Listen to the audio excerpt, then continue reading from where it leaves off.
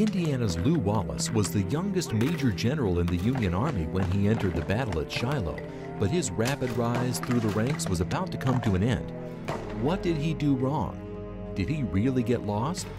Why do some still today blame him for the large number of casualties?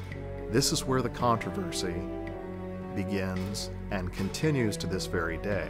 The feeling began to spread that somebody had to be held accountable. Shiloh was a sore point for him, really for most of the rest of his life, because he felt he'd performed well. Years after the war had ended, a train ride sent him down a new path and changed his life forever. He had a conversation with a fellow soldier from Shiloh who was now the nation's most controversial agnostic. What did he say to Wallace? How could he have such an impact on the general's life? What was the result?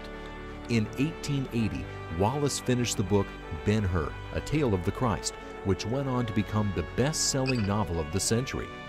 The novel came to function in American society, particularly in the 19th century, as a fifth gospel. Lew Wallace had finally found success, but what would the next 25 years hold for this Indiana native? Lew Wallace, Shiloh Soldier, Ben-Hur Bard, premieres November 30th on WTIU.